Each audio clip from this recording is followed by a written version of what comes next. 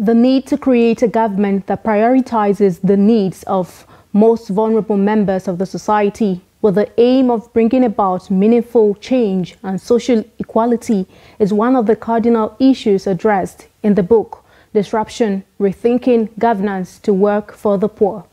The book is authored by Mohammed Sani Abdullahi Dattijo, one of the nominees for Deputy Governor of the CBN by President Bola Tinubu.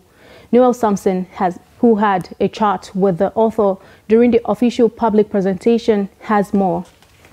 The book challenges conventional thinking about governance and presents innovative approaches to address the needs of the poor. Well, Disruption is a book that we launched about a couple of months ago.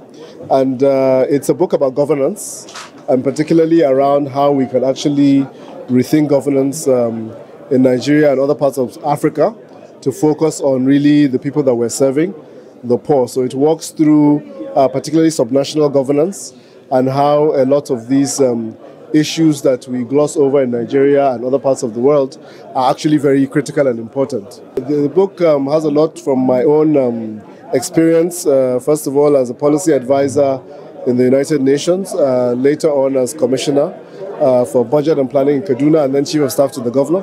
So it has a lot of those lessons from a really grassroots level about how development can really be improved and accelerated. The book has been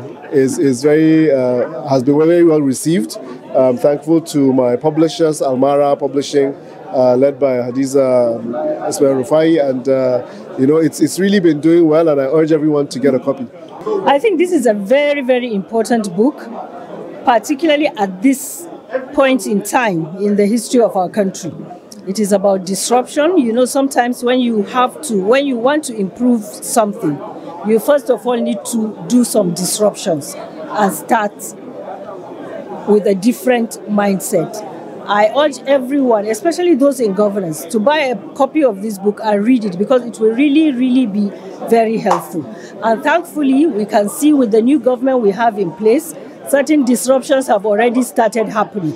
And I trust that there will be a lot of improvement in the way that we have been governing this country in the past. The book is divided into 11 chapters, with each chapter speaking to a specific subject but interconnected with the others. The author, prior to his nomination as a deputy governor in the Central Bank, once served as a commissioner for budget and planning in Kaduna State and later became chief of staff to the then governor Nasiru El-Rufai during his second 4-year term.